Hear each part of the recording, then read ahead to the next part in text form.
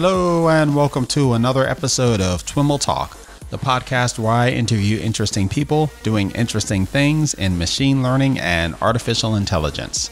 I'm your host, Sam Charrington.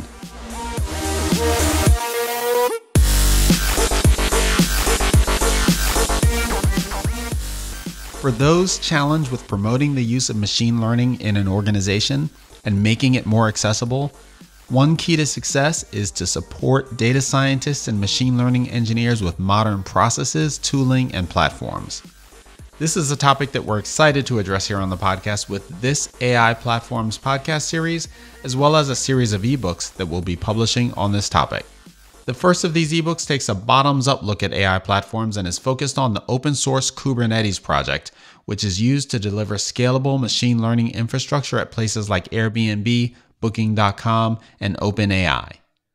The second book in the series looks at scaling data science and ML engineering from the top down, exploring the internal platforms that companies like Airbnb, Facebook, and Uber have built, and what enterprises can learn from them. If these are topics you're interested in, and especially if part of your job involves making machine learning more accessible, I'd encourage you to visit twimlai.com/AI platforms and sign up to be notified as soon as these books are published. All right, in this episode of our AI Platforms podcast series, we're joined by Bee-Chung Chen, Principal Staff Engineer and Applied Researcher at LinkedIn.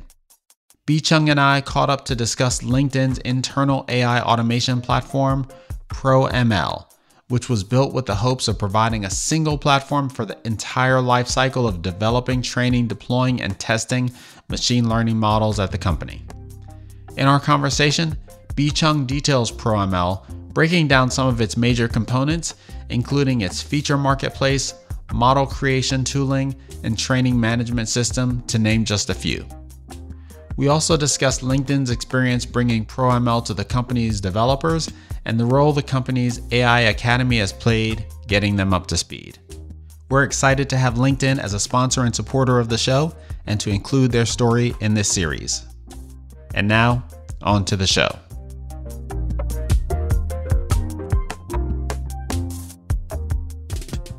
All right, everyone, I am on the line with Bee-Chung Chen. Bee-Chung is a principal staff engineer and applied researcher at LinkedIn. Bee-Chung, welcome to This Week in Machine Learning and AI. Yeah, it's very nice to be here.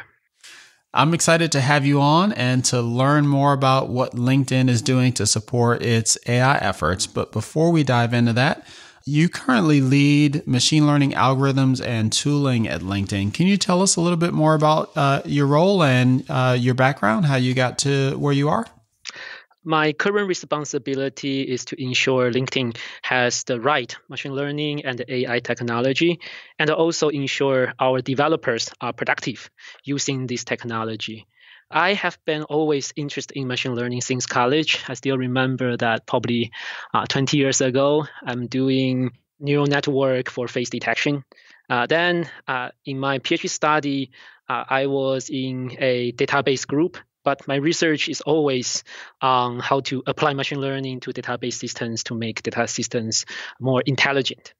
And after I graduated, I joined Yahoo Research and started my career in recommender systems. So in addition to publishing papers and also a book on statistical methods for recommender system, we also designed the recommending algorithms for the Yahoo homepage, Yahoo News, and some other applications. Something we find to be very interesting, right, is that for recommendation system to work very well, human and algorithm combination, right, is very, very important. So human beings are very good at selecting good candidate articles for recommendation, and then algorithms are very powerful to identify the user's interest and do deep personalization and quickly react to changes in the user behavior. And after that, I joined LinkedIn about 6 years ago. I started by working on news recommendation and also feed ranking algorithms. And I'm amazed that LinkedIn has very unique and very rich data sets.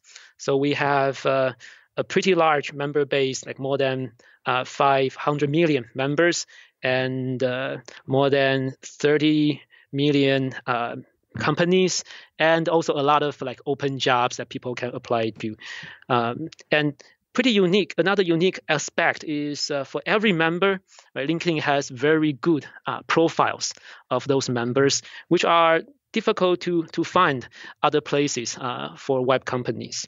And in addition to those profiles, we have people's connection, we have people's interaction, we have users' activity. People are seeking jobs, people are consuming content on LinkedIn, and also learning courses on LinkedIn.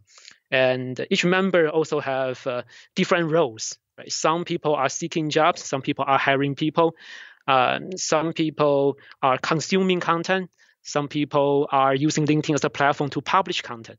Right? So there's a lot of connections we want to make between users so that everyone has the best opportunities. And after around probably 2 years ago, I start to lead a group which designs the algorithms and also tools to help LinkedIn to be able to use machine learning and AI technology in all of our products. So you've talked about some of the unique assets that LinkedIn has in terms of its members and the profiles and the connections between those members. What are some of the machine learning and AI applications that are in place at LinkedIn? Yeah.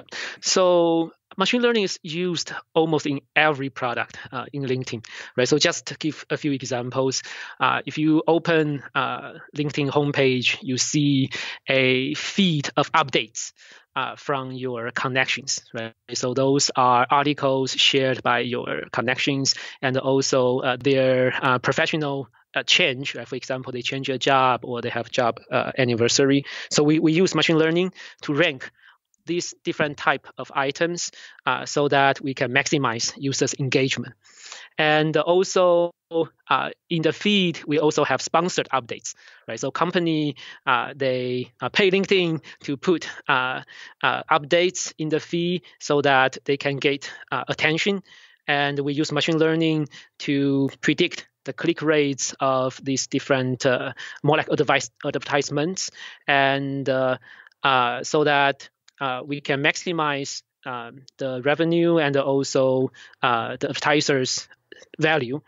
And also we recommend people to people, right? So for social network, growing a person's network is very important, right? So we look at people's connection structure and try to identify the connect strength between two users, and then make recommendations that you may be interested in connecting to these people. And we also use machine learning in different search problems, right? So for example, recruiters come to LinkedIn to search for potential candidates, and we use machine learning to help recruiter to find the best candidate that can fit their need. And also, in addition to recruiting product, we also have a sales solution product to help salespeople to find leads that can lead to potential like sales opportunity. And this is also using machine learning to find the right connection between the people. Can you talk a little bit about the evolution of tooling for machine learning at LinkedIn? So we started by developing machine learning algorithms on Hadoop. And I think several years ago, we find that using Hadoop may not be the best or the most efficient way of doing machine learning computation. So we start to develop algorithms on Spark, and we find that the ML leap coming from the Spark package is not efficient enough.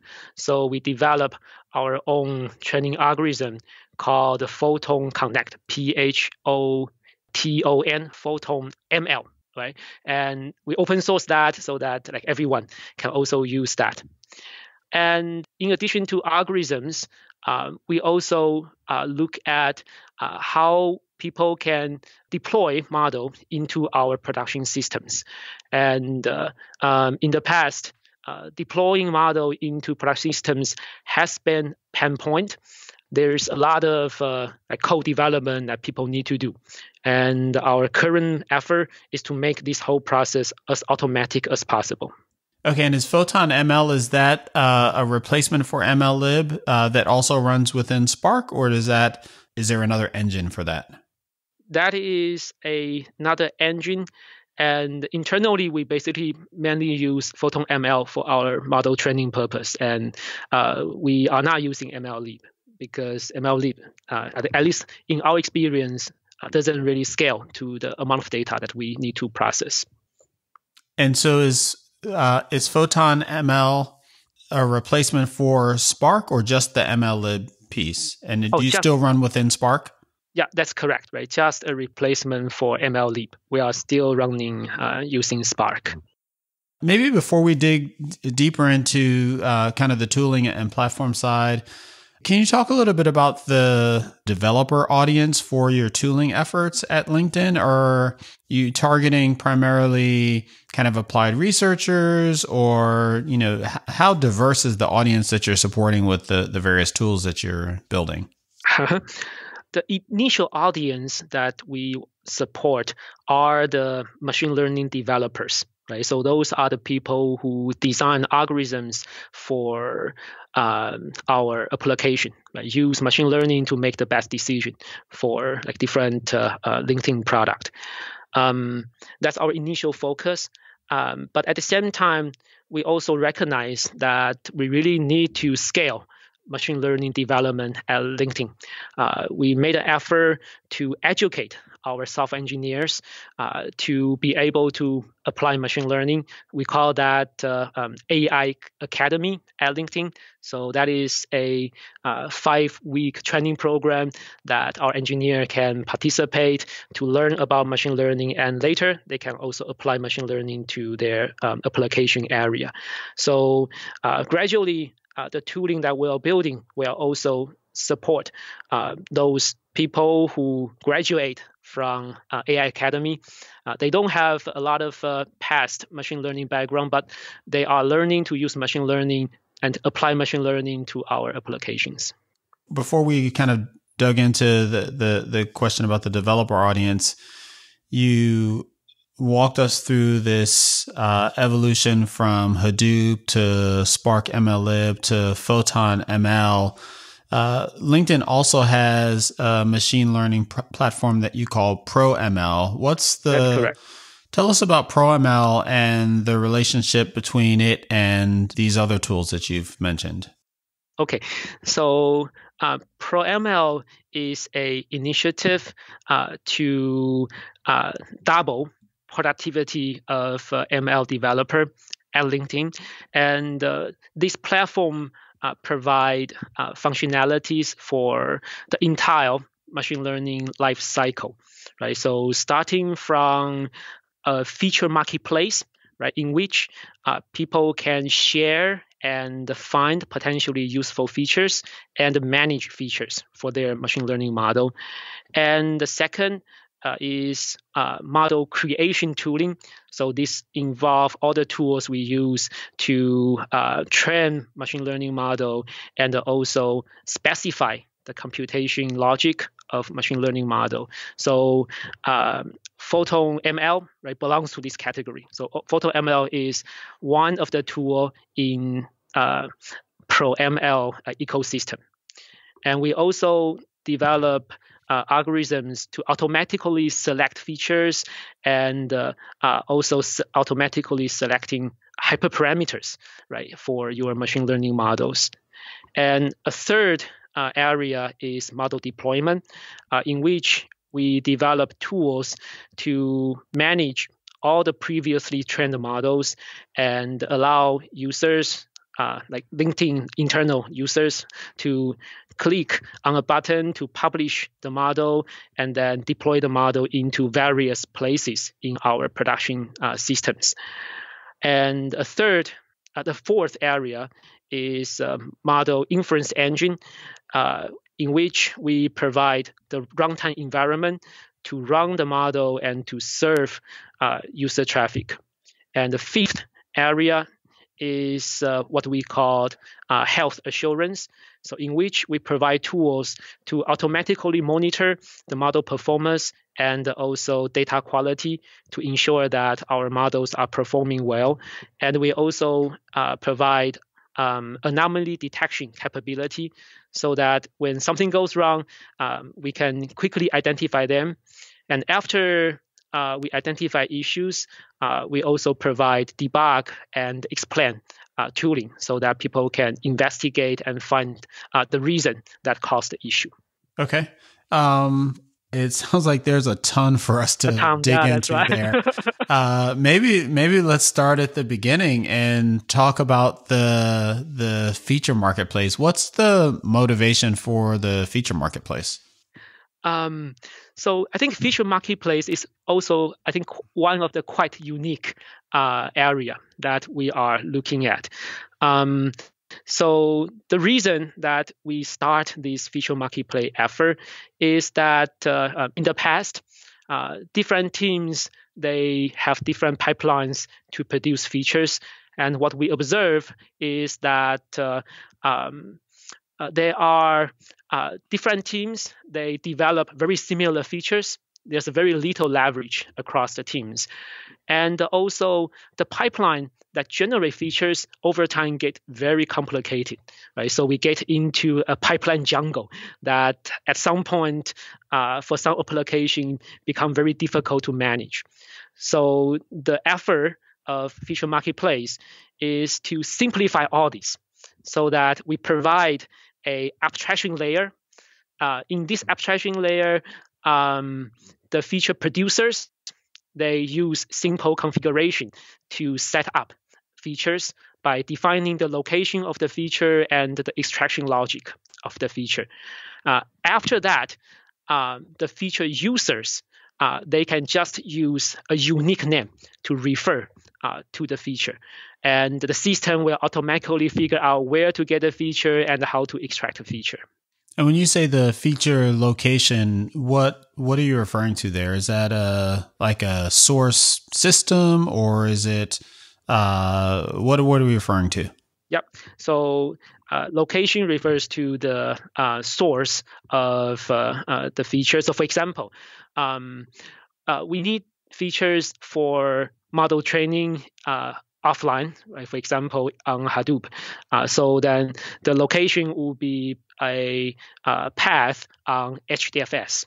Right? And when we do online serving, the features may come from, for example, a key value store.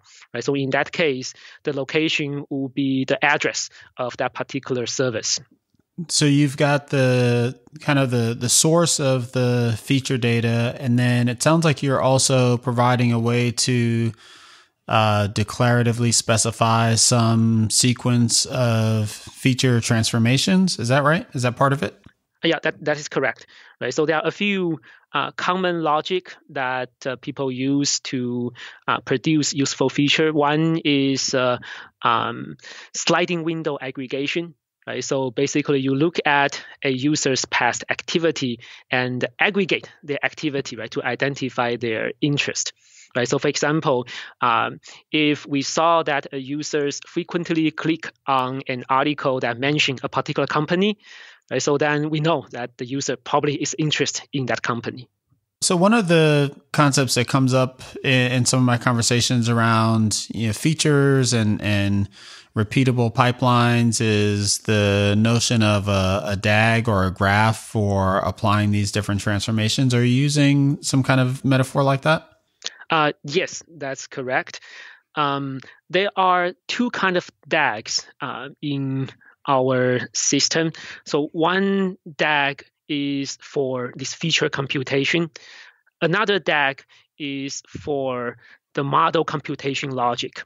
Right? So in the feature computation DAG, that can include, for example, aggregation and also join. Right? So from a key we can look up. So for example, if we look at a feature for a member, so from the member, we know the in LinkedIn, right, we know the job title, right, of the member, and from the job title, we can look up for more information about the job title. Then that in turn can become a feature for the member, right? So such like join, look up are all in the DAG that process the feature.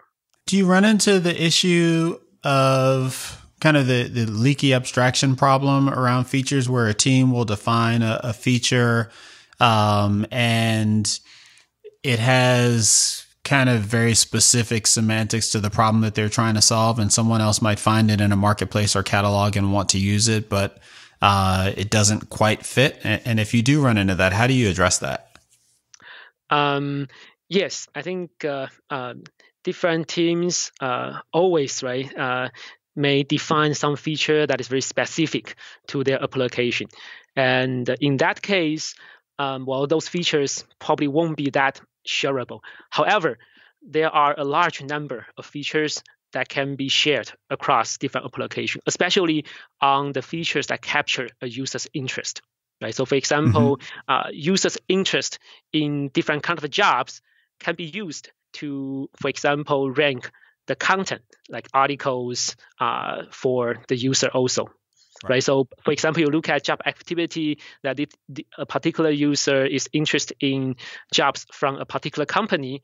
Then when we rank articles, then we can potentially rank the articles that about that company higher, right? So that user can get the value. Mm-hmm. And are the features that groups define and publish out to this marketplace, are they, I'm thinking of like different version control metaphors like forkable and I guess mainly that's the one I'm thinking of. Like, can you fork these things and extend them to make them more, to tailor them to specific use cases, or are they kind of more static? So the way that we are managing the features is the following. We try to reduce the dependencies of features on other features, because I think when we have that more and more dependency, then it becomes something that will be difficult to manage. So we tend to treat like each feature as a independent unit. And if you need to modify the feature, then to some extent you fork or you copy, and then you make all the changes that become another like independent features. I'm curious, what are it's just kind of wrapping up the feature marketplace component. What are the key things that you've learned in kind of producing and supporting this particular component, in terms of the way folks use features and the most important things to consider when you're thinking about creating some kind of reusability for features? I think something that we learn is that a abstraction layer for feature access is very important. This abstraction layer gives the user a very simple view of how you can use a feature. Basically, you just refer to a user by its name, right? And then the system basically just automatically figure out where to find the feature and how to extract feature. I think this greatly simplify the way that people use feature. And when you refer to features here, it sounds like you're referring to kind of a higher level concept that is analogous to a pipeline, as opposed to a low level. I've heard it, sometimes referred to as like a snapshot in time of data, right? And so you've got features, then you can kind of fast forward or kind of go back in time and kind of access features at different time points and things like that. Does your model address that as well? I think that is a great question. We are currently building that capability. Okay. I think, so the ability of looking at the feature at different time point is a very important functionality. The next part of ProML that you mentioned was kind of the interface for kind of building new models, what does that look like from a user perspective? Just make sure I understand this correctly, right? When you say user, you mean the user of machine learning tooling. Right. The developer. Okay, good. The developer, yes. Over the year, right, we found that there are 3 types model that are very useful for LinkedIn application. One is the tree models. Usually, that is a set of trees like gradient boosted trees. And a certain type of model we find to be very useful is like deep learning models, right? Those are like neural networks. And a third type of model that we find to be also very useful is a deep personalization model, right? So those models try to learn a set of model parameters for each individual user. And the tool we provide is a method to allow people to connect or combine different type of model together, right, into a DAG structure. Right. So, for example, you can first apply tree models to learn the interactions, right, between users and, for example, jobs. Right, if we are talking about like job recommendation, and then after that, you may have another model, neural network, right, that try to learn the representation of the member and also learn the representation of jobs. Right, through a neural network, we generate a vector that represent the behavior of the user and the behavior of job. And we can combine all this together into features into our deep personalization model. And the tooling we're building basically give people the flexibility of pick and choose different type of model and then combine them together into a DAG. And then we do model training to train all these models together. Is the implication there that the feature marketplace and these DAGs has some kind of first-class notion of the type of a feature or the type of a feature's inputs or outputs that can be used to validate this DAG? Yes. So the type of features what we are currently developing is, well, tensor, right? So which is pretty much the same as other tools. However, we want the tensors to also carry semantic meanings, right? So if you look at, say, TensorFlow, each tensor basically just a numeric array of multiple dimensions.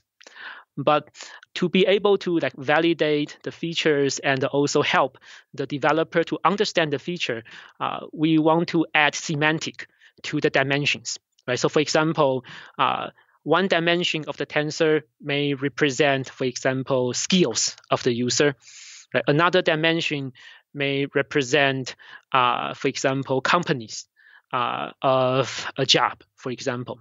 Right? So we want to be able to capture all these semantic meaning, and so that our tensor type, when users look at the tensor, they can understand the tensor better, and that can also be used in our later validation. Now I'm envisioning this, almost kind of a WYSIWYG drag and drop kind of thing. Is that the direction you're headed, or are you using more of a Jupyter notebook or kind of a code-based way of constructing these graphs? Yeah, we are using code-based approach. Rather than, I imagine that would be your. Yeah, I think drag and drop is easy to create some small DAG, right? But if you manage a large DAG, I think like code-based is important. Are notebooks a paradigm of choice at LinkedIn? Yes, we use notebook mainly for data analysis and also the first stage of modeling. Usually people do like prototyping, right? Want to try out different ways of specifying your model. We use notebook for that. But for our production model training workload, we are not using Jupyter Notebook. Okay. And so it sounds like there's not particularly any effort or interest in integrating the notebooks, like automating the notebook to production pipeline. It's a kind of ad hoc analysis tool. And then if someone's going to produce something that eventually is targeting production, they're starting from, they're starting in an IDE more Yeah. often than not. Yeah, that's correct. That's the current usage. However, we are also evaluating the potential of using notebook for managed production training, but that's still in the exploration phase. So you've got models that are developed in notebooks and in code, connected via these graphs. I think the next component of TWiML is a component that manages the training environments and training clusters. Is that right? Yes.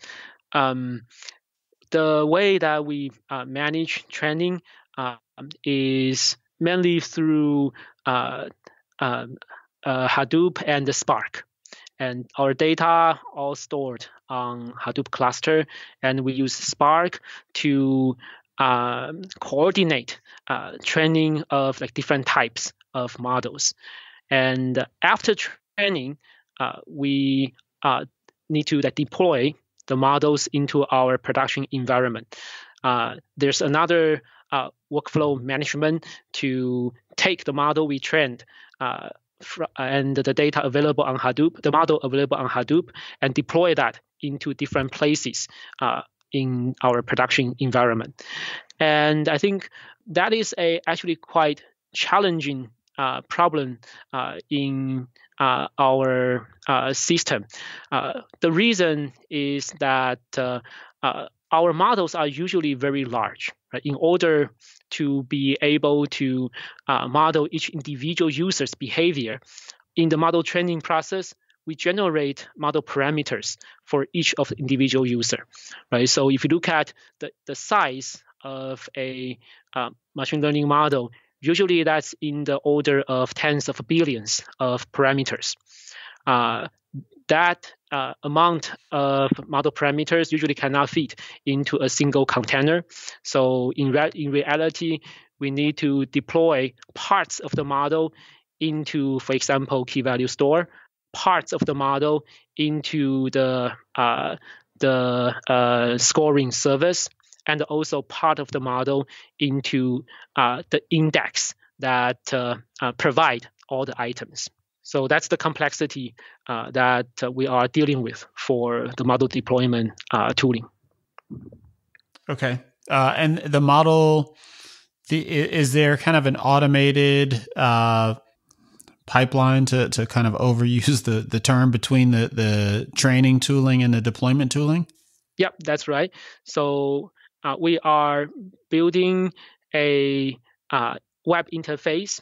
We call that Model Explorer. People can go to this interface and look at all the previously trained model, and you can publish a model from the interface. And after that, we start the deployment process. And we have a centralized release tool which monitor the deployment process. And this process usually starts with validating the model in a test environment, and then deploy that in one instance in the production service, and to validate that it works well in that one instance, and then deploy to all the instances right after we validate that it works well for a single instance. So this is a tooling what we are currently building. Now, I remember seeing a while ago some work that I think was done at LinkedIn around distributed TensorFlow training on Hadoop. That's correct. I think you open sourced a project. Is that still in use there? Yes. Yeah. So in LinkedIn, when we train deep learning models, we are mainly use TensorFlow, and in the past, we evaluated using Spark to manage a cluster for TensorFlow model training. However, that framework didn't work very well. So we developed TensorFlow on Yarn, which we call Tony. T stand for TensorFlow, ON on. Yang, which is a Hadoop cluster management system, and that help us to effectively manage a cluster of machines that we can run distributed TensorFlow. Yesterday, I talked to a colleague in Spark, apparently with a new release of Spark 2.4, they provide better support for TensorFlow. I think that's also something interesting to look at. There are a lot of folks working on different ways to do distributed TensorFlow. There's the Horovod stuff. There's the distributed TensorFlow that's kind of baked into TensorFlow. It seems like just based on the level of activity that, there are either a lot of kind of decisions that, don't work well for everyone, or the current solutions aren't folks aren't very happy with what's currently available. Do you have a perspective on that? Yeah, I think this is still a quite active area. I think probably after half a year, we will probably start to see like clear winners. Mm-hmm. And in terms of the actual computation, right, TensorFlow itself, right, provide distributed training.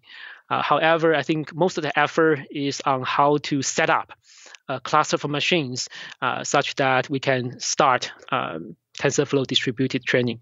And the key is how to enable developer, right, to very easily, right, set up this set of machines, and the setup mechanism also interact with TensorFlow very well.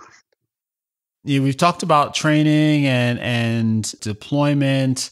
And you also have an aspect of ProML that's focused on what you call health assurance, what I'm taking to be kind of model evaluation and performance assessment. Can you talk a little bit about that? Yes. I think after we deploy the model into production and we start to serve user traffic, it is very important, right, to make sure that the model continues to run properly. There are many things that we want to monitor.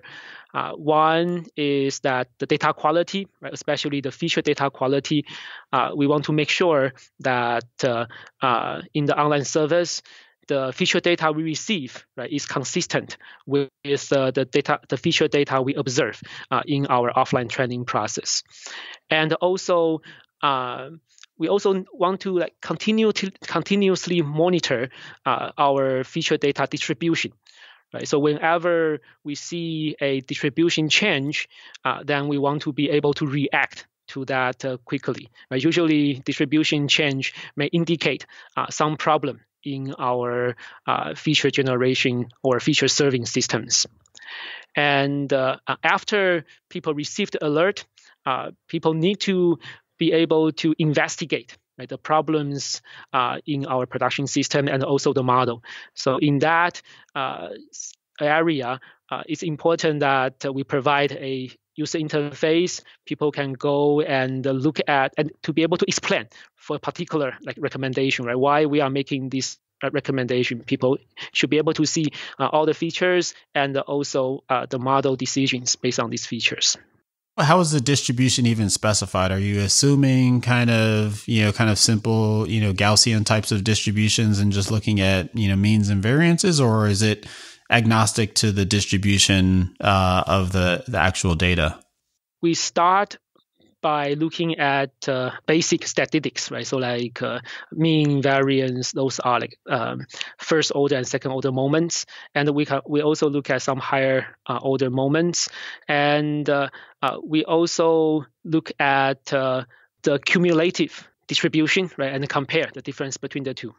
When you find that there's been a shift in distribution and or a model has degraded in predictive performance, are you doing anything where you're kind of automatically triggering retrains or things like that? Or is it more about notifying whoever owns that particular model to take the right action? For now, we start with a notification, and we are building methods which can also trigger this retrain. But we have not yet gone there. But that's a important next direction. And are you also doing things like canary models or A/B testing, where you're kind of varying the amount of traffic that you're sending to a model on the fly? Yeah, A/B testing is a very, very important aspect. And for all of our machine learning development, we use A/B testing, right, to verify and quantify the improvement, right, of a new model that we launch in production. And at LinkedIn, we have a A/B testing platform that is widely used in all the products. It's not only for machine learning, but for any product feature change, we are also doing A/B testing because we want to make decisions based on measurable results. You're able to use the existing A/B testing platform that's, I imagine was in place for, switching out, copy and images and things like that on web pages with models as well. Did it require a lot of retooling to be able to support use with the machine learning models? The way it works is pretty much the same, right? So basically, we have different treatments, right? So, and we allocate user traffic to different treatment. And each treatment has a key, and that key basically then all depends on how we interpret that key, right? So for experimenting with product feature, then in our product we use that key, right, to decide, right, which experience we want to show to a user. And for machine learning experiment, we use that key pretty much to decide like which model ID we want to pick up, right, to serve the user. So at the infrastructure level, it's pretty similar. One thing that we didn't talk about earlier on in the, relating more to model development and training to some extent is experiment management. Does ProML provide a feature set for data scientists to help them manage the various experiments that they're running? So this is an area that we will be looking into in the future. So currently, our A/B test platform provide reasonably support for like managing the experiment that we run, but these are mostly user-facing experiment. Right. Those are running online. For offline experiments, that is an area that like we are currently building to be able to allow a user to see all the past experiment and enable them to compare different models in terms of their performance and also the difference in their features and also the difference in their the type of models are using. This is like one of the next steps that we are looking into. And that ties to hyperparameter optimization, which is something that you mentioned earlier. It sounds like you do offer via the platform some capability there. That's correct. So to train a machine learning model, right, usually we need to set up different like tuning parameters. For example, if you do a regression model, then usually you have regularization terms, right? Then you need to specify the regularization weights. And also, when you do like neural net models, there are also like many hyperparameters you need to decide.